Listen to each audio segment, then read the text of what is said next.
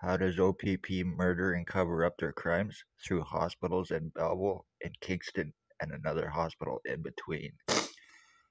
They have doctors who falsify files, medical treatment refusals, blacklisting, and aiding them in covering up crimes. This is how they're so successful with their sex assaults, with their kidnapping, and with their murders they are committing. Poor, homeless, elderly, disabled, beware because they are fucking you and they are getting away with it.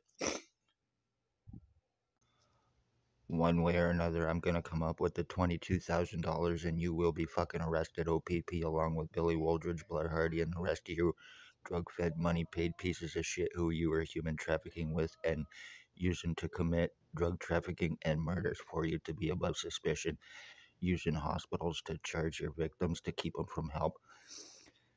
Good job. You murdered my mother, you murdered my dogs, and you're getting away with this on me after 4 years.